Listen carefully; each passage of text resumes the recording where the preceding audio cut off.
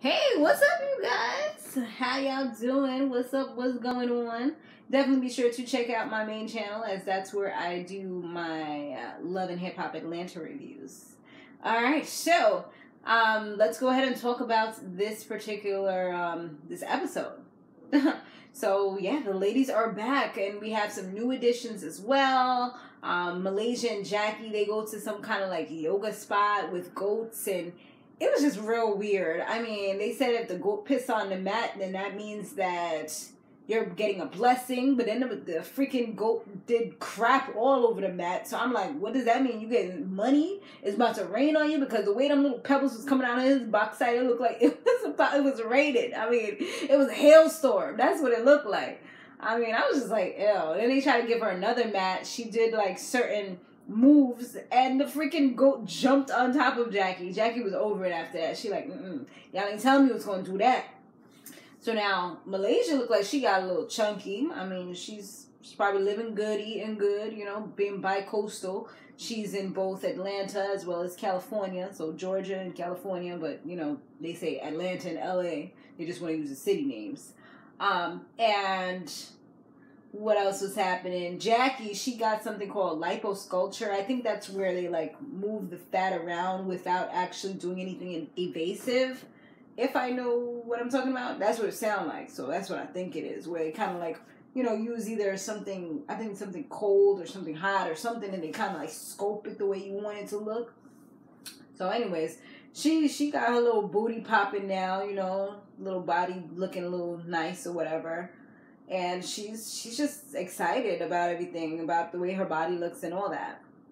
Shunie, she's becoming a weed boss, and she looks like she's trying to get her son to work with her as well, because he's doing modeling, but she's like, all of them is like kind of branching out, doing their own thing. So she's trying to keep her little hooks on him, get him into the business so, you know, he can have something down the line. She's trying to make sure she leaves something for her kids at the end of the day, which is amazing. That's great.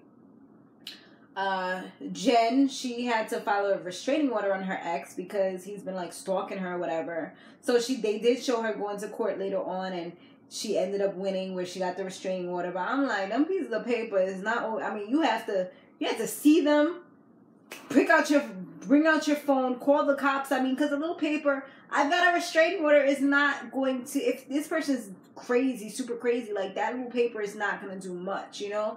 The only thing it can stop them from doing is being like in a public area with you. I mean, that will definitely help. You can always call the police or whatever. But if it's like some dark alley or some nighttime where you're walking your dog, then that's a little scary because they can still come around, you know? I don't know. I'm always iffy about those things. Like, it's good and it's bad at the end of the day. So Evelyn, she's been supporting Jen, offering her a place to stay if she's scared to be by herself. Like, just, you know, kind of being a good friend for her. So she definitely appreciates her. Carlos and Evelyn are no longer together, even though she was going through all of this IVF, you know, being an older woman, risking her life, like, you know, going through so much, removing her eggs so that she can have eggs to harvest and do the whole process. And she says that she found out he was doing something. So I'm assuming he was cheating, because that's what it kind of sounded like. And she tried to stay around for the kid because, you know, they had the little Leo together, the son. But she says that he seems like he didn't really want to be in it. And you can't make anybody stay where they didn't want to stay, which is totally true. Like, you should never beg anybody to be with you. Like, F out of here. I mean, you got his baby, so you're going to get his money. This is, like, what, the second free check that she's gotten, so she good. You know what I'm saying? So it's like, whatever. I mean, I know it's embarrassing for her as well. It's like, damn, you can't keep a man. Something ain't right. But, yeah. But then again, it's the kind of people that she's probably going after as well. These athletes that are, like, wanted by everybody, you know? So now she's doing, well, not doing, well, yeah, she is doing, because she did kind of admit that her vagina's been pretty damn busy. She's with French Montana now. And, you know, it's just two Bronx people that just kind of, like, clicked or whatever. I guess he's from the Bronx or whatever. Okay. So Jackie, she be super creepy when she be talking to Malaysia. She told her something about, like, her and Doug been watching porn, which is nice, you know. You get some new moves, see some spicy stuff. I'll be doing that. But anyways, they was watching porn, And she put up a picture of a little white girl or whatever, and he was like, she's alright, but put up a black girl. And then he was like, what about somebody like Malaysia? And I'm just like, why is she wanting to tell her these stuff so that every time she see Doug, she could be creeped out? Like, that's like your father. You know what I mean? Like, ew. I wouldn't even want to hear nothing like that. Like, maybe if they was, I'll be down. If I was Malaysia, I'd be down and good with it if Doug was like mad, young, and cute. But like, dude is mad old. That's like, thinking about your daddy trying to do you. Like, isn't she probably like the same age as his daughter? Like, ew. Anyways. Well, she probably older than his daughter. I don't know how old the daughter is, but yeah, probably a little older. What happened after that? Let me see. Let me get back to my notes. I'm just like going off. So we get introduced to two of Malaysia's cousins. I forgot their names. I don't think I wrote their names down. We'll get their names later on in the next episode. They married to... No, actually, it's two cousins that were coaches that are married to these two women that are now, I guess they won't be on the show. Or they get a little test run to be on the show, Tammy, she doesn't see Reggie as often, but, they're still heavy. They're still hot. She's securing the bag, getting this money. And he wants to, he talked about kind of like proposing or whatever. Or something about proposal. He said something about, what about this proposal? So, I mean, they ready to move on to the next step. He really wants to be with her. And, that's beautiful. I don't know what happened to the whole baby situation. Like, they ain't really talking about that. But, I mean, the way that she's working so much, it doesn't seem like that's something that's really on her mind. Unless they are going to probably proceed with the surrogate situation. I wouldn't be surprised. So, now, Frenchman Montana, like I said, he's with Evelyn and... I guess that's why she's doing her thing in the gym, trying to get that revenge body back. Chloe. Trying to get that revenge body, so that Carlos can be feeling some type of way. But, I mean, I'm pretty sure Carlos is fine. He's probably happy with his little chicks or whatever. Oh, I thought my phone was ringing. So Jackie, she absolutely adores her new granddaughter, Chantel's daughter.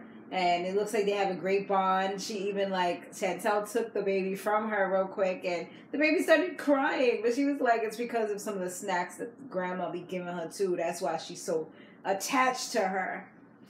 She tells her that she's going to invite her to go to this party where, she's going to see Evelyn as well as all the other girls. And she doesn't really feel comfortable going by herself. So that's what she's doing there. So, yeah, it's a Mardi Gras party for one of Malaysia's cousins. And, I mean, everything seemed to be going okay initially. But then as soon as Jackie and Chantel walks in, Evelyn just kind of gave her the side-eye. And you saw the negativity just, looming like a dark cloud in the air in the freaking club. It was just weird. And you can cut the tension with a knife. I'm just Evelyn, why you gotta be so extra? And her and Jen, the mean girls over there on the side, just kind of talking about people. And I don't know. They try to do a toast. Evelyn and Jackie both weren't having it. Chantel takes it upon herself to say she wants to go and talk to Evelyn. She introduces herself and says how she thinks that her mom has changed and she really wants to talk to her. And Evelyn's just like, you know what, I'm over it. I mean, she said it very respectfully, but pretty much just letting her know that she's over it. One thing that they don't usually do, they don't talk about people's kids, and she's just like, she's done with her. She can be okay. She says she's forgiven, but she's not going to forget, and she's not going to be fake either. So, after that, Jackie was just being super extra. She, when her daughter came back downstairs, she was just like, alright, we're out of here because I don't see why you're trying to pick her side. And I'm just like, wait, what? Pick sides? What the hell are you even talking about? First of all, they just had a little conversation. Ain't no picking no sides. How? What? She afraid that, I guess her daughter going to go off the handles like Takari did and start telling secrets, the family secrets to the press and stuff like that. And Evelyn's going to get her little hooks into her as well. I'm just like, you acting mad, super insecure. You know what I mean? What are you doing? I don't know. So then Tammy, Shunie, and Jen, they end up meeting up later on. They discuss Evelyn and how, you know, certain, because, you know, Shawnee's cool with both of them, so they was discussing, like, jokes that Evelyn be telling. And Tammy seemed like she did get a little offended, but she made some jokes of her own. Like, you know, how Evelyn is being used for promotion or something like that for French Montana's promotion. Something along those lines. And I was like, damn, the shade is real. And she was like, you know what? Well, if she want to talk about my walk, watch me walk. I mean, she do got a little bit of a stink walk, though. It's like, you know, the auntie who got the attitude, you know, like, and be smoking. But I mean, I'm used to it. It's whatever. But, that's how it kind of started out. It started out with a whole lot of shade, okay?